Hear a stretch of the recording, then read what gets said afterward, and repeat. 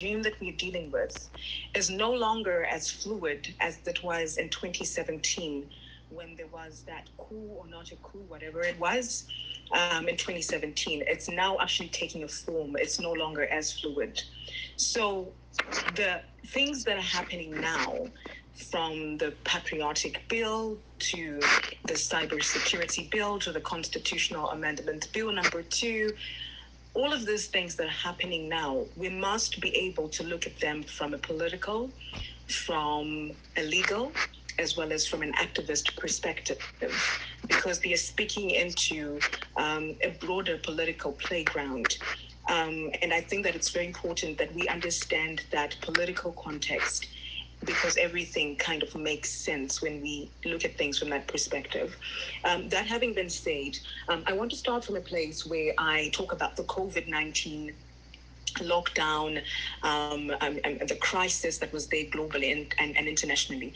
I think the one thing that we have experienced and we have seen is an insurgence of rogue states that have used this period to settle old political scores with political opponents, as well as to, use their power for whatever repression or for whatever political agenda.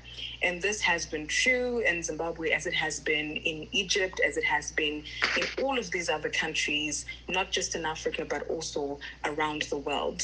So we have to understand things in context, because the Patriotic Bill, the Constitutional Amendment Bill number 2, and the Cybersecurity Bill were all proposed during the COVID-19 lockdown. That's when we really saw them being pursued.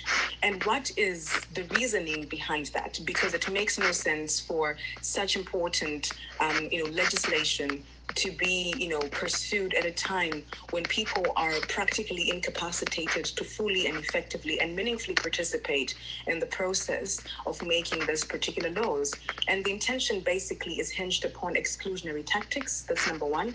This has been an elusive process that is very secretive, fast-tracked, and divisive. And that's just, what puts people off. So in as much as I've met people that have argued that in Constitutional Amendment Bill number 2, there are some good things. Let's be open-minded about this. The same thing with the Cybersecurity Bill. Oh, there are some good things. Let's be open-minded about this. I think that as long as, the process, the procedural aspects to which we are attaining these pieces of legislation are littered with exclusionary tactics and are excluding the broader majority of citizens from participating and constructing, these legal frameworks that are then going to be used to govern people, that are then going to be used, on these people, then it becomes problematic if the process is not democratized and the process is not as inclusive as possible. So this has been my major query with most of these bills. I'm just going to touch a little bit on the Patriotic Bill. There's a very strong tension between some of these bills and the provisions of the 2013 Constitution. I think with the Patriotic Bill, the tension is with Section 67 of the Constitution, which speaks on political rights that citizens have. And what is essentially scary is that this Patriotic Bill was recommended to Cabinet by the National Peace and Reconciliation Commission. And it is basically criminalizing the private correspondence, of citizens with foreign governments.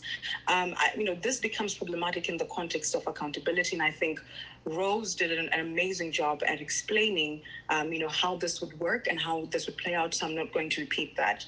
I'll just then quickly jump into the aspects around the cybersecurity bill.